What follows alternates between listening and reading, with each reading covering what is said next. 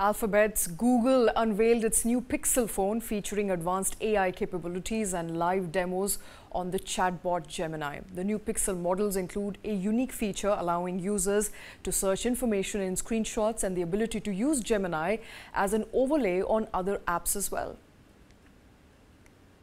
The award-winning Pixel camera. Alphabet's Google showed off its new Pixel phones with deeper AI features, as well as live demos of its chatbot Gemini on Tuesday. Now you can just circle. One Pixel-only feature lets users search for information stored in screenshots. Android users can also now pull up Gemini as an overlay on top of another app to answer questions or generate content. Rick Osterloh oversees Google's Android, Chrome, and hardware.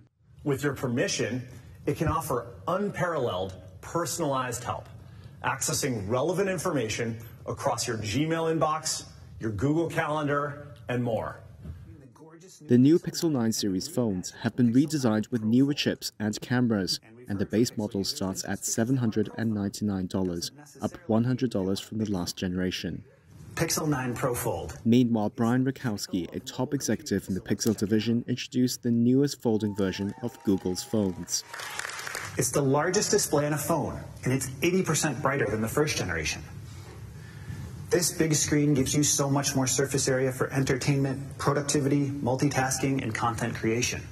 Google also announced new versions of its smartwatch and wireless earbuds.